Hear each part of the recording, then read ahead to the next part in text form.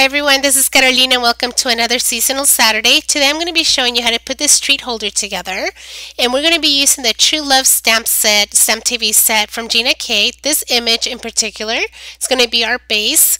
And then I thought it'd be fun to do to use the "You're So Awesome" sentiment for it. So with that, let's go ahead and get started. You will need a piece of paper that measures 4 1/4 by 5 1/2, folded in half, so that you end up with a 4 1/4 and 2 3/4 piece of paper. And on the folded end is where you're going to stamp your image.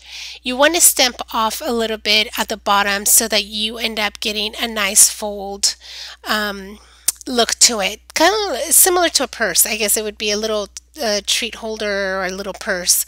And just stamp it well. I'm using my Memento Black Tuxedo ink. And then, like I said, align it towards the bottom on the fold end. Take your time with it to make sure that you capture a little bit of the bottom off your paper. That's why I put that other piece of paper underneath, just in case we got any ink, it doesn't get on our table. Okay, so it'll look like this. And now we want to go ahead and stamp our sentiment. You can open it up if you'd like, if you feel more comfortable with it. You can also use a Stamp-A-Majig to align it right in the middle. I kind of like to eyeball it. If you'd like to get more practice with it, you can also practice on a scrap piece of paper, but just kind of go with it. And for the most part, it fits pretty good in the middle. Okay, and then once you have that stamped, you want to go ahead and cut it out. So it'll look like this once it's done. And let me zoom in right here. At the end, you'll see those little nips right there. You want to cut those out because you kind of want it to have it more of a straight edge on the ends. And then I like to just go through and ink it up so that all that white disappears from when you cut it. You can also sponge it if you'd like the middle to have it be a different color. Completely up to you. Okay, so once you're done with that, go ahead and open it up. Double-sided tape on either end. So I'm just putting one strip down. Then I'm going to go ahead and put another strip down on the other side. Okay, and then remove the backing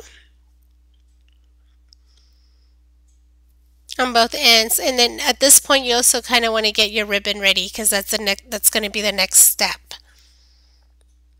Okay, so go ahead and put your ribbon down on either end.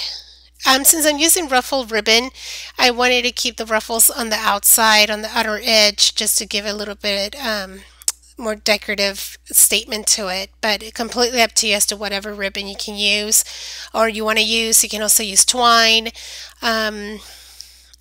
Pretty much anything you'd like. A piece of paper, if you don't have ribbon, you can just kind of make a loop and then that would work as well. But since I had pretty ribbon, I kind of went with that. Okay, putting more double-sided tape here on either side so that we can bring the front and press it down.